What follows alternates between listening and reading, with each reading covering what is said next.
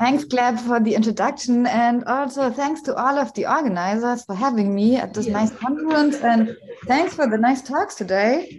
So I will present some recent joint work with Daniel Labardini-Fragoso, who's usually in UNAM in Mexico, but visiting Cologne at the moment. So you can find it on the archive.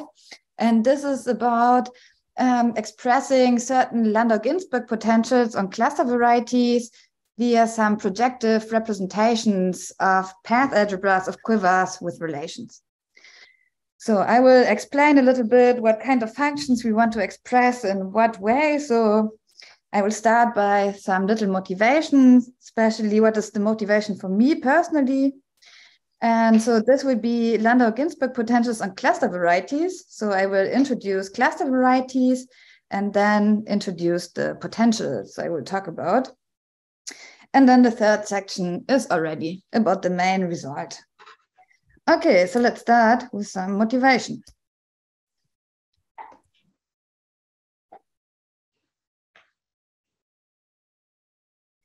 So for me, I'm always in the setup of some space. I usually denote by A bar, which has some weird name, which is a partial compactification of something called a cluster variety.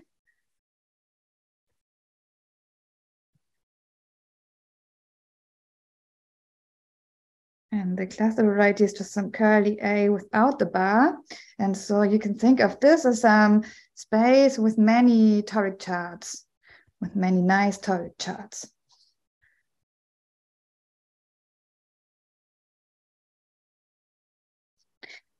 And for my talk, it is very important that my cluster variety has something which is called some frozen coordinates.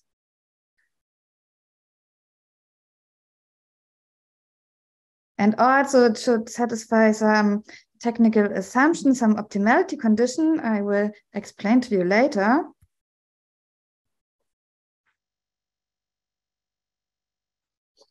Condition.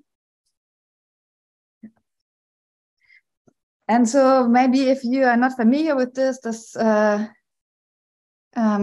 looks a little bit weird, but this is a very natural space. So I'm very interested in this because for me personally, the main example is the affine cone over partial flag varieties of algebraic groups. And since I'm interested in representation theory of algebraic groups, so this is very, very nice for me that this is a very natural example, but there are many, many examples of those spaces. So maybe we will see some examples in the talk after my talk also. Okay, so in this setup, there is some very nice work of Gross-Hacking-Keel-Kontsevich building up on work of Fock-Goncharov.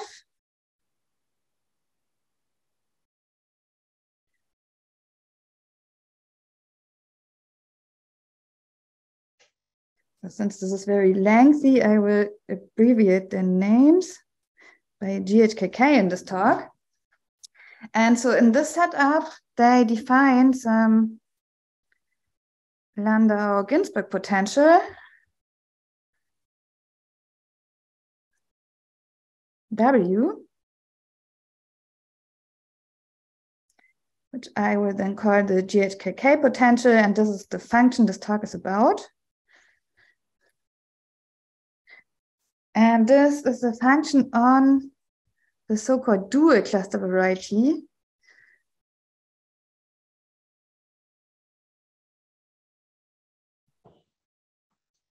Which I will denote by curly X. And the importance of this function comes from it describing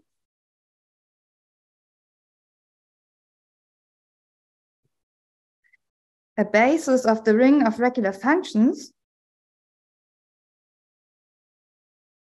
of the partial compactification of my cluster variety I was considering. So in my main example, a basis for the ring of regular functions of the partial flag variety. So this basis is described as the subset of the so-called theta basis of the ring of regular functions of the cluster variety. And also this function W gives us for each, so I told you like a cluster variety is a space which comes with many, many toric charts. And this function gives us for each of those toric charts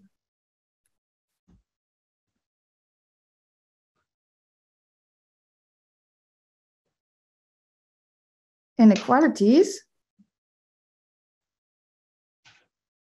of a cone corresponding to a toric degeneration of our partial compactification of A.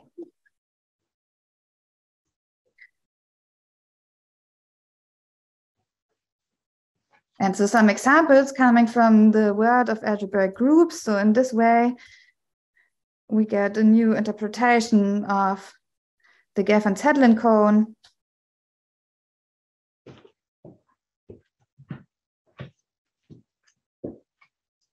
The string cones, and the Littlewood-Richardson cone, to name a few examples of cones we obtain by this potential.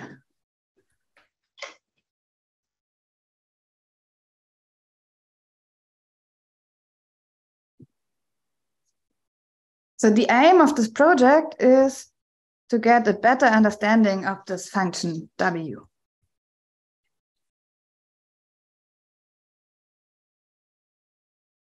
Or to be a little bit more precise,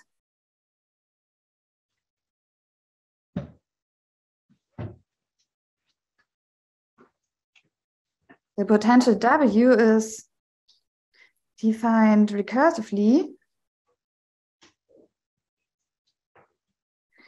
and requires some knowledge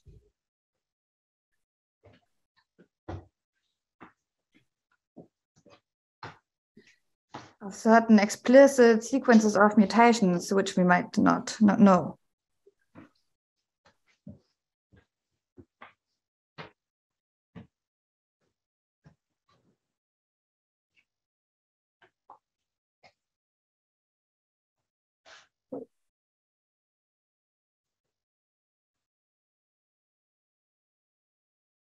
Okay, so let me now just throw our result at you, and then I will use the rest of my talk to explain what I'm writing now.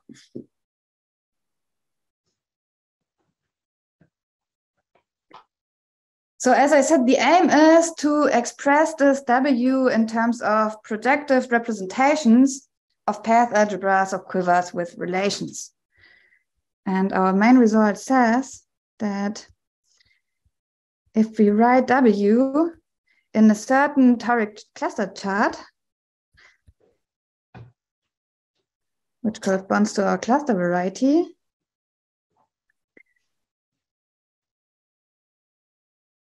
and part of the indexing datum of a cluster chart is also a quiver. So we take the cluster chart corresponding to a fixed quiver Q. Then we can express our function as the sum over all frozen vertices of our quiver. And then we take the sum over all possible dimension vectors, which is not the trivial dimension vector. So we don't take the zero representation of the quiver, but we consider all the other representations. And this will give us the exponents of our variables. So we just need to multiply it by -1. And the coefficient will be given by the Euler characteristic of the corresponding quiver Grassmannians or quotients of a projective representation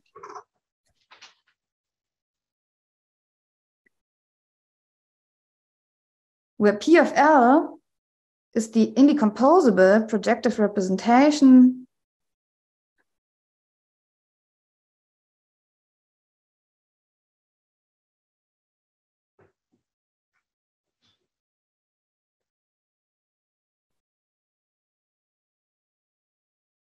corresponding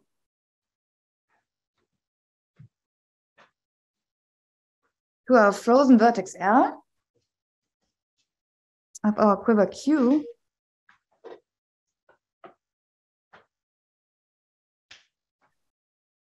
of some quotient of the path algebra of Q.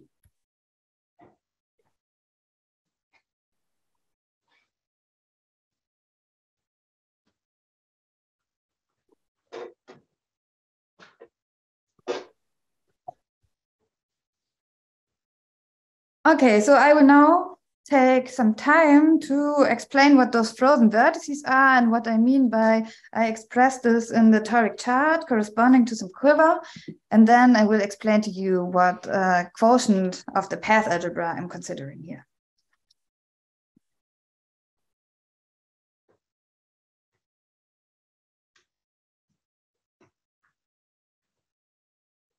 Okay, so let's try to define a little bit better what those cluster varieties are.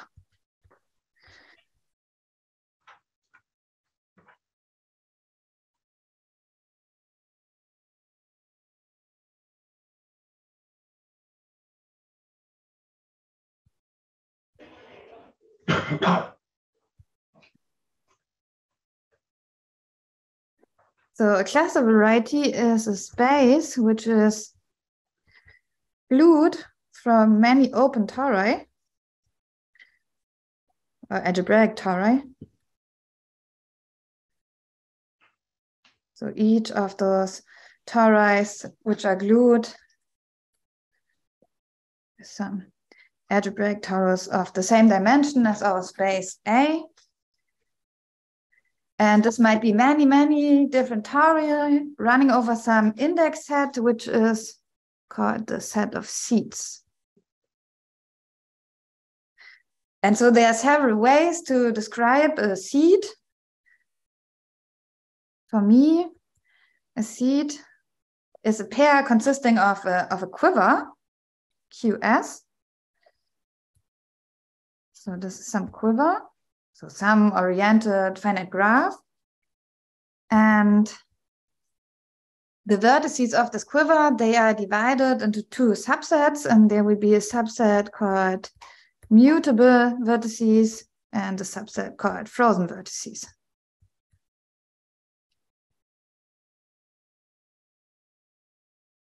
And also this quiver shouldn't have any loops or any two cycles.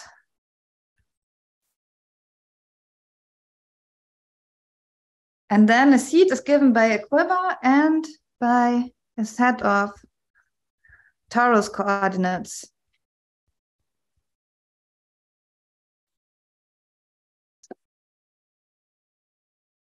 on our algebraic torus, which belongs to the seed.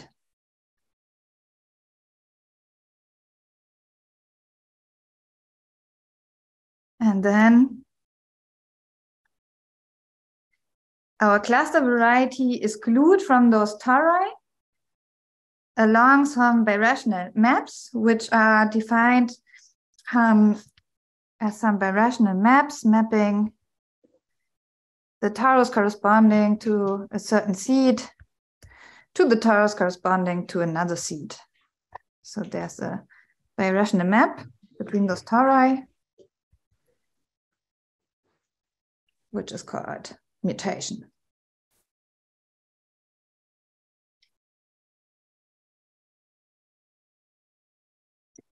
And there's also a notion of mutation of a quiver, which will give us another quiver. So I can also mutate the quiver corresponding to the seed S, and I will get the quiver corresponding to the seed S prime.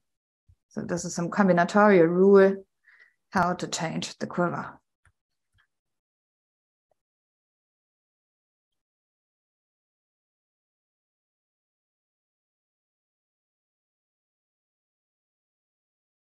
Okay, let's do a tiny little example to give you some little idea what is going on. So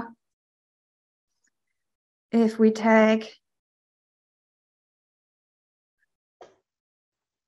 the group as a 3 over the complex numbers, and later we want to take as our partial compactification the affine cone over the flat variety of SL3. Then our cluster variety is some open space inside of it and has 2 seeds. And the quivers look as follows.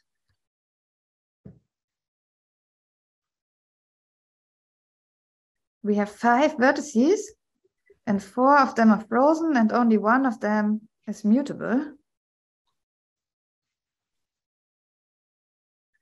So the 3 here is the only mutable vertex, and all other vertices are frozen.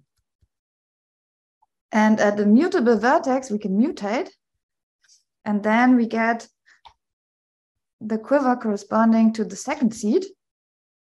And in this case, the mutation rule for quivers only says turn all arrows around.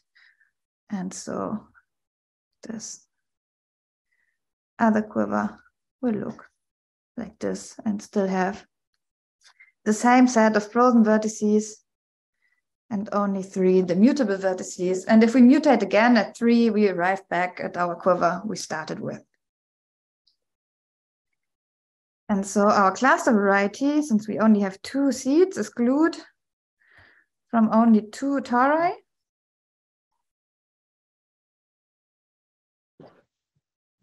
Which are certain 5-dimensional algebraic tori, which are defined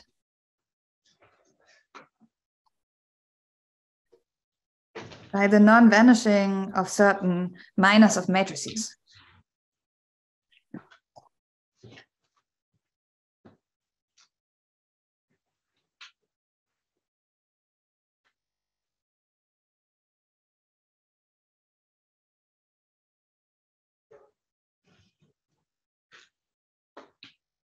Okay, but now we were not interested really in the cluster variety A, but in its partial compactification. And the Landau-Ginzburg potential corresponding to it.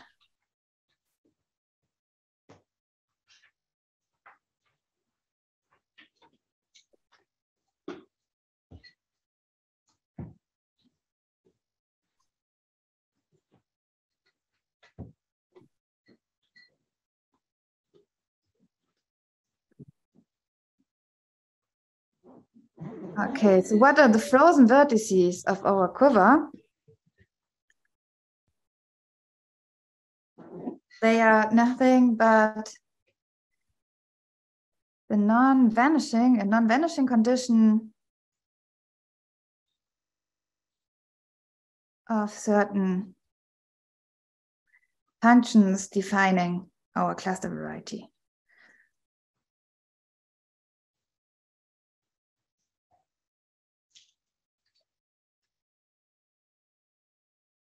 So in our example above, the cluster variety is defined by the non-vanishing of certain minors of matrices. And if we want to consider its partial compactification,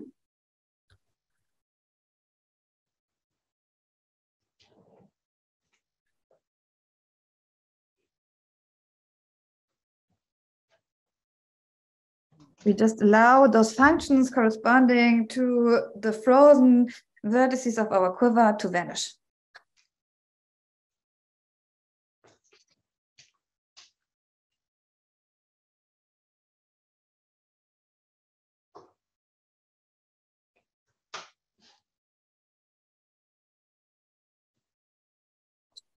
So this is the partial compactification. And what is now this potential? For this, we need not only our cluster variety A, but we also need the dual cluster varieties. So we have to take the pair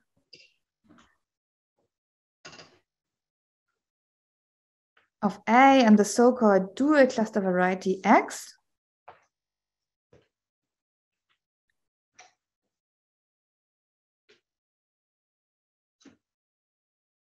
Where the dual cluster variety is again a space glued from algebraic tori. And we have the same index set of seeds. And we consider the same quivers as before. But those algebraic tori, XS, they have a different set of toric coordinates.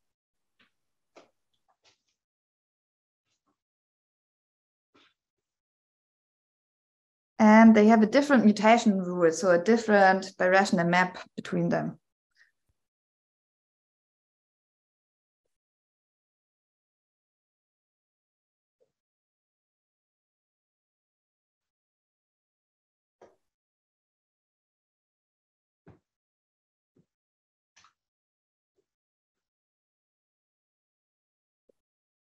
And in this setup, GHKK, they construct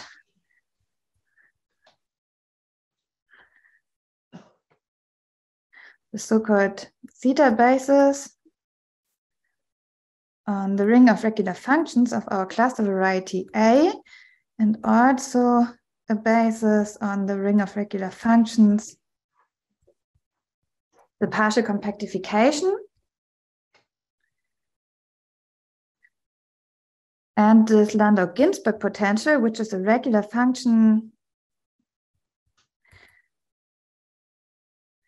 on the dual cluster variety, which is why we introduced this. So this is what I call the GHKK potential in this talk, such that for any seed S, our theta basis B is parametrized by the lattice of dimension the vertices of our quiver corresponding to the seed, and the basis on the ring of regular functions of the partial compactification is parametrized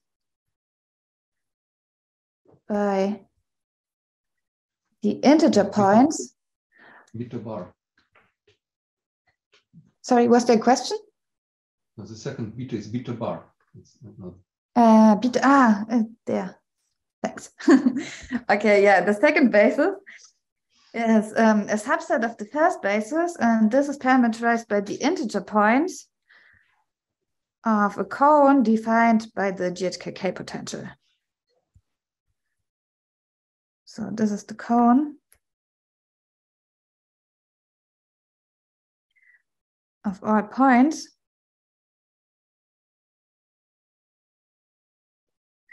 Such that when we take our potential and we express it in the toric chart corresponding to our seed,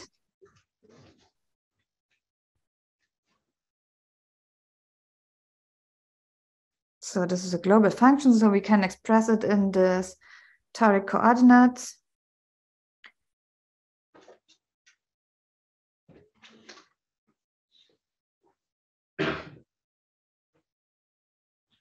Of the algebraic torus corresponding to the seed S.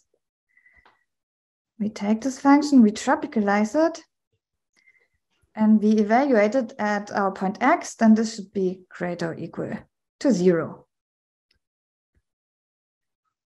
And by tropicalization, I just mean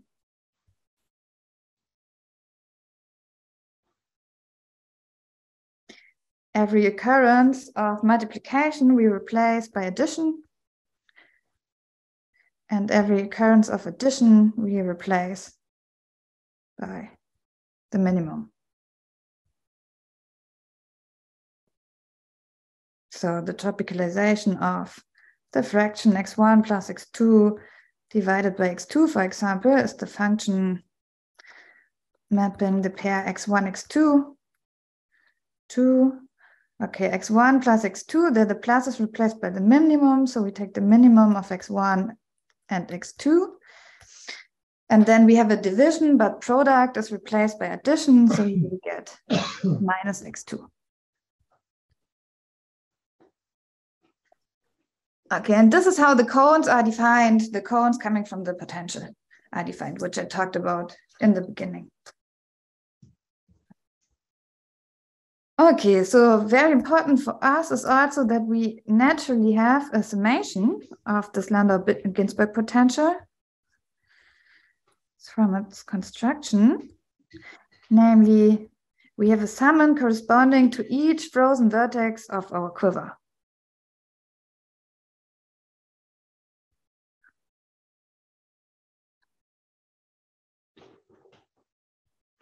And for this talk, we assume the following optimization assumption.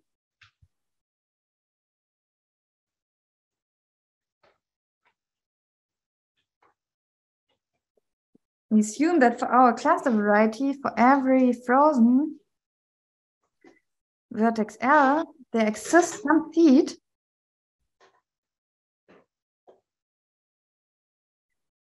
such that in the quiver corresponding to the seed, L is a sink.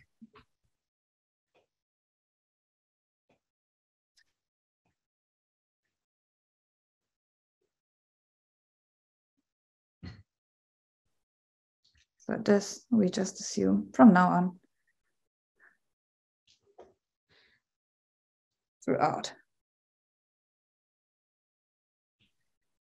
Okay. So any questions so far?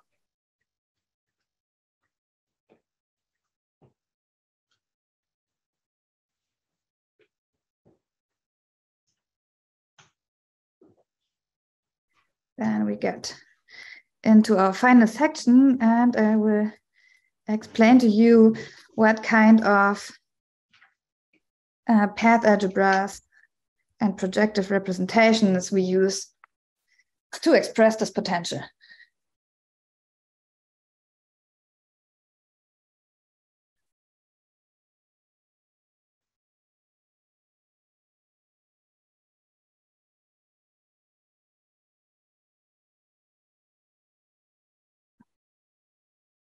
So the algebras we use are the so-called Jacobian algebras defined by Dirksen, Weyman, Celewinsky.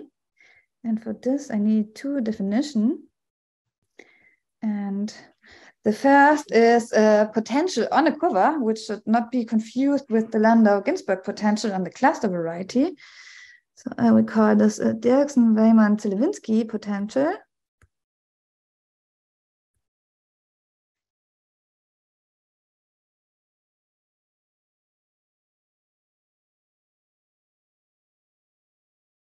S.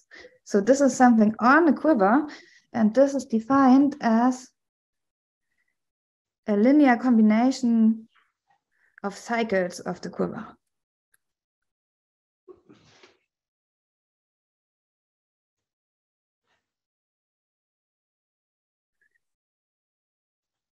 And the Jacobian algebra, which is the algebra where we take the projective representation from,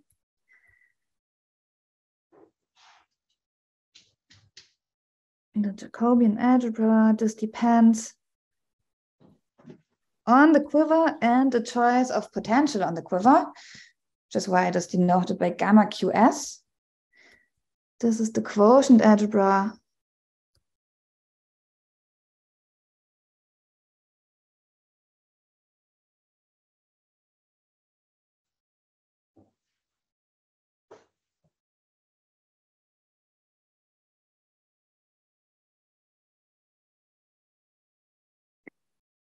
of the path algebra, or if we want to be precise, the completion of the path algebra with respect to the arrows. But for this talk, it's totally fine if you just think about the path algebra of the quiver.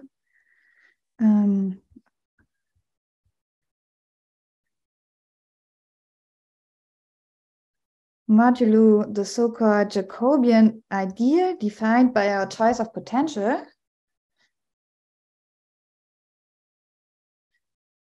which is the two-sided ideal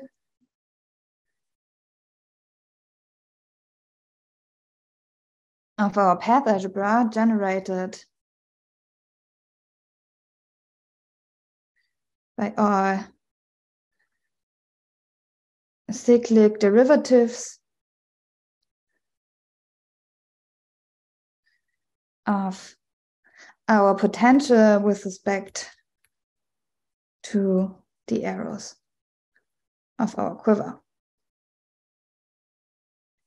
Okay, I will not precisely define what I mean by cyclic derivatives, but I give you a little example, and then I think from there you can guess the definition.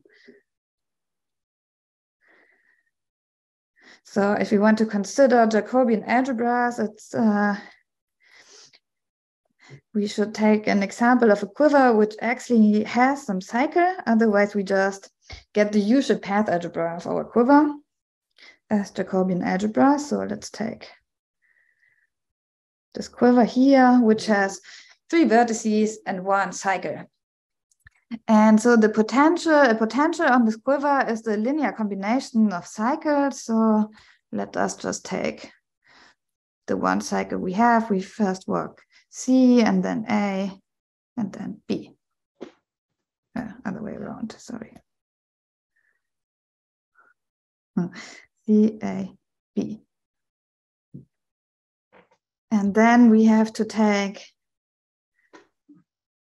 the cyclic derivatives with respect to each arrow, which is like the partial derivative with respect to the arrows in such a way that it makes sense. So if we take the partial derivative with respect to A, we get the path, just first work B and then work C. If we take the cyclic derivative with respect to B, we get the path first work C and then A. And if we take the cyclic derivative with respect to C, we first work A and then B. So in our Jacobian ideal are all paths of length 2. So this means in our Jacobian algebra, we have this relation. So all paths of length 2 vanish.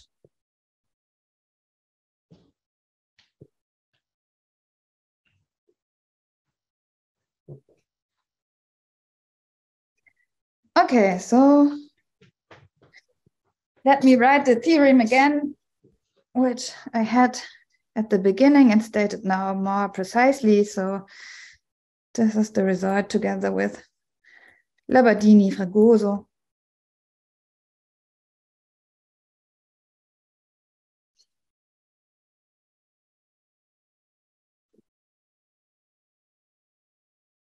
So we fix any seed as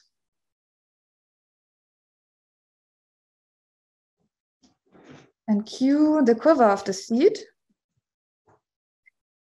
And we fix some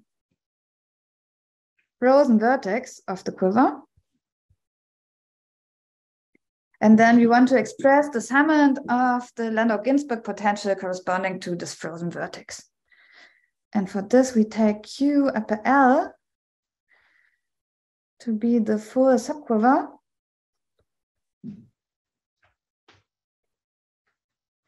of our quiver Q, where we remove all frozen vertices which are not L.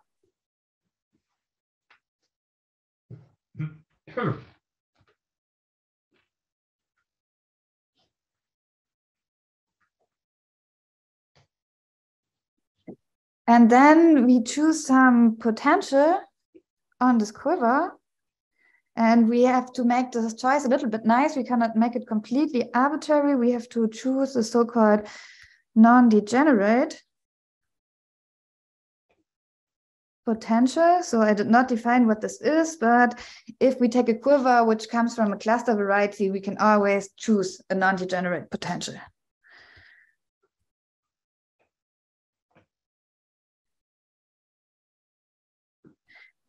And after we've chosen that, the first part of the result says that the indecomposable projective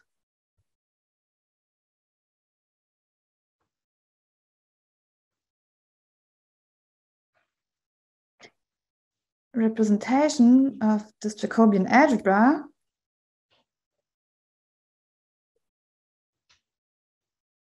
which corresponds to the vertex L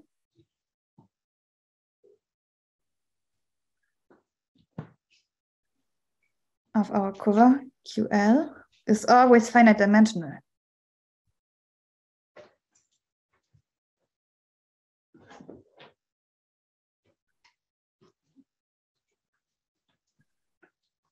Of course, in general, the Jacobian algebra might be infinite dimensional, but this projective is always finite dimensional.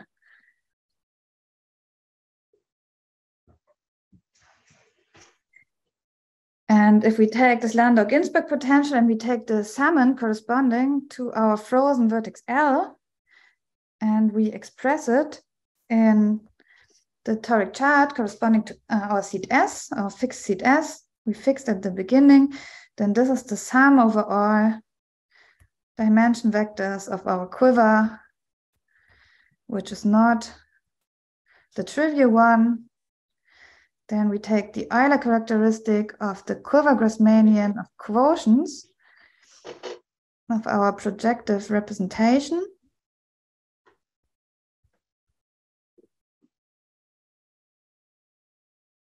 And as exponents, we just take the negative of the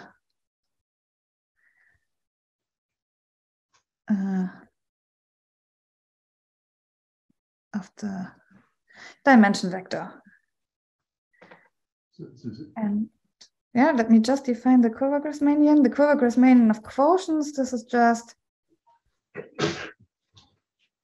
the set of all representations n such that the dimension vector of n is our chosen E and n is a quotient of our n. Okay, there was a question, I think. No. Okay. Okay, so yeah, I don't know. I wanted to give an example, but maybe this is a very nice point to stop and get us a little bit more back to the schedule. Yes. So if there are any questions, you can shoot now. Yeah. Thank you, Béa.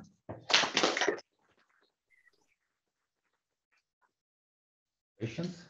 How you proved it? So to prove it, it's actually a two-step proof. So so the main part is to see that this projective representation, this behaves nice under mutation. So there's a certain notion of mutations of representations of Jacobian algebras. And then one has to see that this projective actually mutates to the projective. So this is the first step of proving it.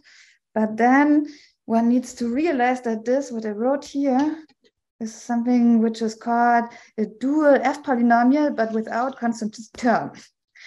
So the next step is to prove that also the F-polynomial of the projective mutates well under the kind of mutation we want to apply here. And then one has to do a little bit of Dirksen-Wellman-Televinsky yoga to see that. Yeah, but I guess the heart of the proof is to see that the projective representation behaves well under mutation.